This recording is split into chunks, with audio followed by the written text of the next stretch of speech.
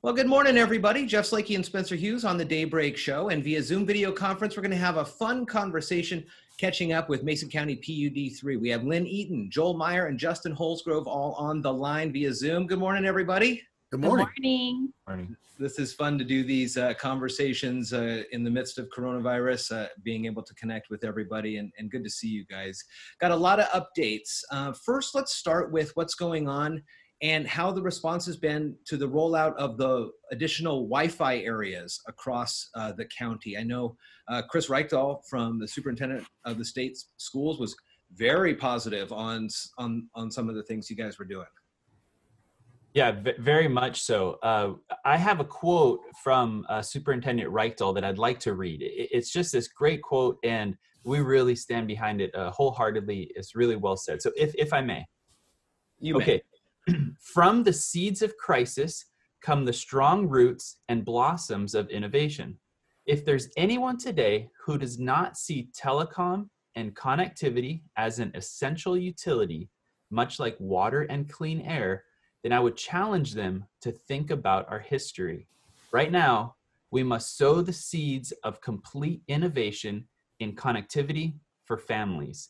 It is the way we will learn. It is the way of the future. Geez, it's almost like you could have hired Chris Reichdahl to write your mission statement almost. I mean, that ties great with what the PUD does.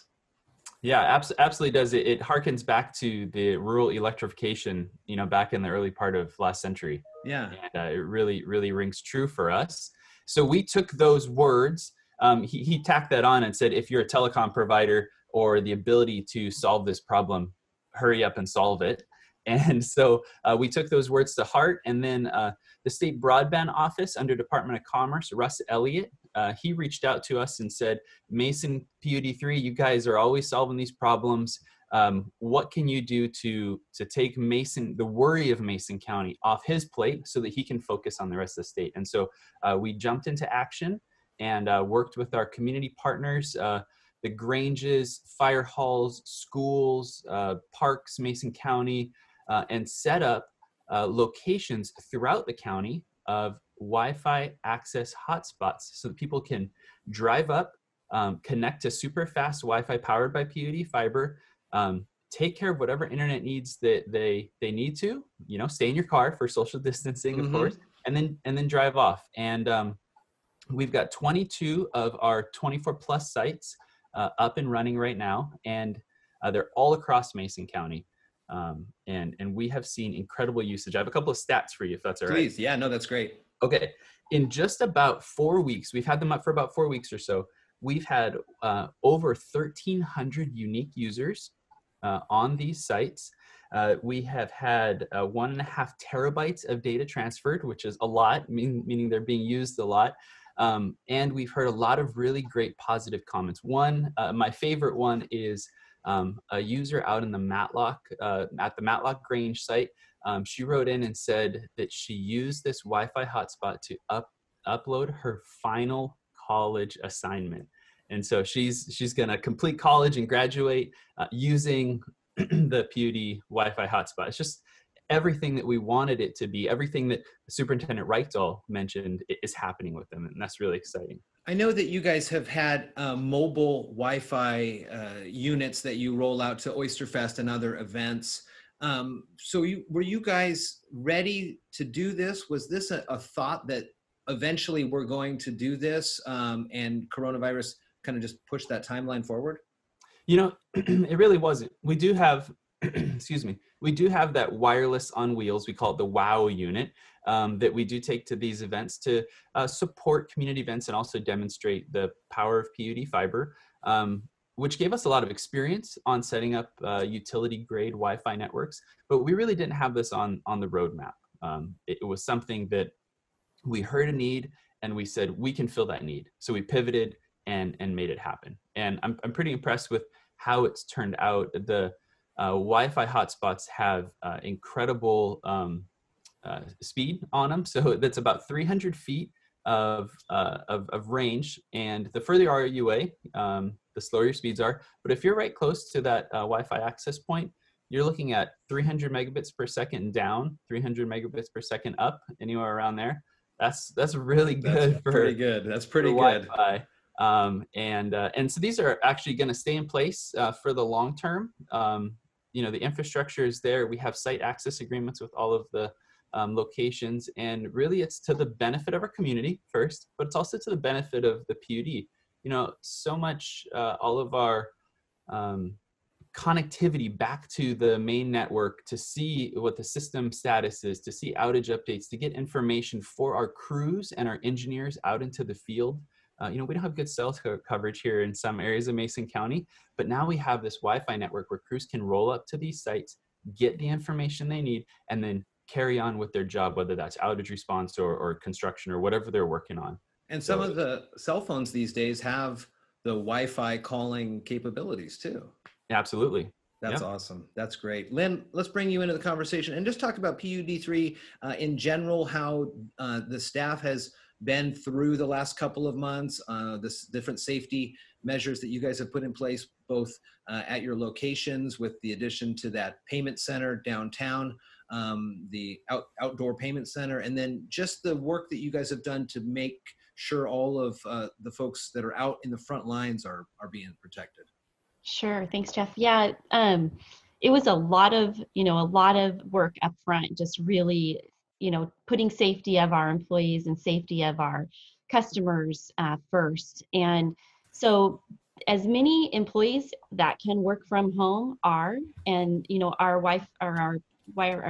our PUD fiber came in handy there, getting employees connected with secure, fast internet and connection back to our servers. And then for our crews, initially we did a split shift so that we could keep them separated from each other and still have a healthy crew available to respond to any emergencies. Since we've moved to phase 2, we've actually brought them back to, they're all working, but they're working staggered shifts now. So they aren't all starting at the same time to kind of avoid that, just help with that social distancing. We do have some employees working in the office, but they're following the masking protocols as our crews are. Those are new this week. And then for our customers, we really were concerned about our customers who need to come into the office. They either don't have the technology, which part of those Wi-Fi hotspots help with that too, or maybe there's a language barrier, or maybe there's other reasons that they need to come to the office. So the kiosks were really good timing for that. We have one at our downtown payment center in Shelton, and then we have one at our Belfair warehouse. So we're trying to cover, both sides of the county for people who need to pay with cash or have other needs. And then we're just working hard to find other ways to be there for our customers without opening our doors. And, a lot of that's the regulations are changing every day. And so we're trying to just stay on top of that and stay safe at the same time. Joel, we're starting to move into election season, as you know, and at the end of election season, we will have our legislators back in Olympia. What are some of the things the PUD3 is looking at to impress upon not only the folks in the 35th, our representatives, but across the state on different ways that the PUD is working well with community or utilizing renewable energy even more? What are you guys thinking to advocate for this upcoming session? Well, there are a number of things that are probably continuations from the last session. The first is to make sure that the requirements that we have for our clean energy future don't hurt our customers as we move forward. That's a very important thing there. I think one of the things, circling back to the telecommunications discussion, is that I think that public utility districts really stepped up. 14 of us provide telecommunication services on a wholesale basis. And I think that we proved, especially PUD3 proved, that we're great partners in a moment's notice to be a part of a solution. Here, the interesting little stat, of the 14 public utility districts that provide broadband, PUD3 has set up 24% of all the hotspots set up by PUDs in the state. And I think that's a testament to not only Justin's department and the work that his folks have been doing, but also the fact that that we're prepared for things. Lynn was talking about some of the efforts that we've taken in regards to the COVID-19 response, but in our disaster plan, I mean, I call it disaster plan, and technically it's our business continuity plan, but there's a portion of that is a pandemic response plan in it. And we were able to start moving relatively quickly because we had those things in place. But I think as far as the legislature is concerned, at first, do no harm. That's the big thing right there. But second of all, if you have partnerships to face the new rural electrification, which is broadband, we're the partner you need, and you should be opening up opportunities for us and our business partners in the community to do that. Justin, let's circle back to another fun thing that you guys are keeping your eyes on. It's the Osprey cam. I am understanding we've got some eggs and things like that. Well, yes, that's exactly right. So at the beginning of May, end of April, the Osprey pair laid 3 eggs, which is more than the normal brood size, I guess you could say. Normally they lay 2 eggs, but Penny, the female Osprey, as we've named her, laid 3 eggs. And just a couple days ago, 2 of them have hatched. I'm sure the 3rd one's on its way soon.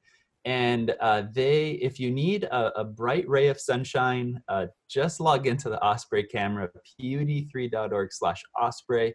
And we've got 2 cameras, and one of them looks down on the nest. And those little Osprey chicks are the cutest thing. They look fluffy, who would have known? I guess if you know about birds, you know, but they're just super cute. And we're really excited to watch them grow. Penny and Griffin is the male, named after famous Seahawks, of course. Yes, Penny, of course. Shaquille Griffin. And so they're just really, really fun to keep an eye on and check in on throughout the day. They've done a great job parenting, if you will. Well, I know that the PUD3 works tirelessly to keep all of Mason County connected as best as they can. And, in my time at the radio station over the years, I've seen, marked improvements year over year on the power in downtown Shelton. And very rarely now, is there any sorts of issues? And that's a great testament to all the hard work that the crew does, and everybody at PUD3. Joel Myer, Lynn Eaton, Justin Holzgrove, great to connect with you on this and talk with you and get some good updates on what's happening at the PUD3. We'll put up the links to this, of course, in the show notes. And you guys have a great day, and we'll catch up again soon.